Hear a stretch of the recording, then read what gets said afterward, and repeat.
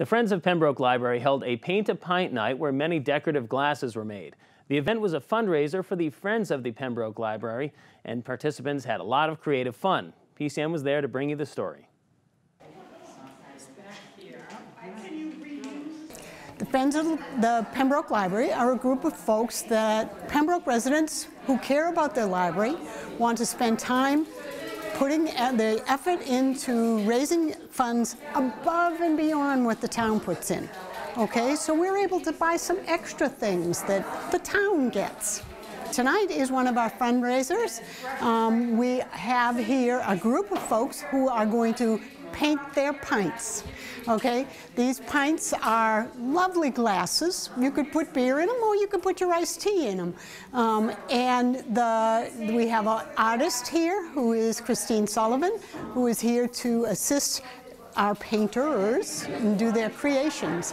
And so we're looking to bring folks, we always look to bring folks into the library. It's more than just making money, it's also to have people appreciate the resource that they have here in Pembroke. We actually underwrite some of the events like the speakers, the entertainment that the librarians sign up and bring into the library.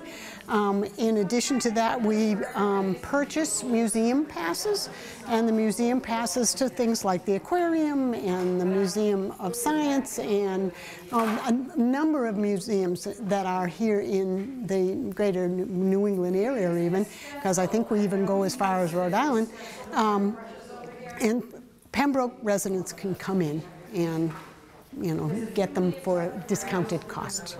This event benefits obviously the Pembroke Public Library, and it's sponsored by the Friends of the Pembroke Public Library, and funds that we raise goes towards things like museum passes, keeping new releases in the library in a timely manner, different activities and technology things that are like new copiers or computer needs, and also different programs like music programs that the library puts on, so we help support those efforts. We also have meetings every quarter, and people are definitely welcome to come.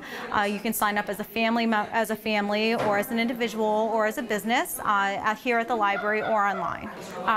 These types of events are always community focused, so whenever you see an event that's going on, there's a book club, there's a movie club, there's a cookbook club, and then we have events, fun events like this. You should definitely try and make it out to these to support the library.